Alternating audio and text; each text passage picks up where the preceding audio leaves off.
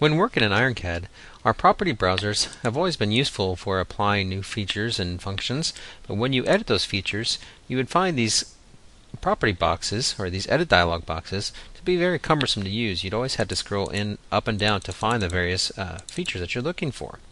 We've currently added new functionality that you can expand these current boxes both vertically and horizontally by moving the entire browser if you like, to have a better overview of what you're picking and looking for. So in this case, maybe you want to get the last 4 or 5 edges here. I can actually now find which ones I am looking for, multi-select those, and I can change that value to 0.0625, and hit OK to make it a lot easier for me during the edits.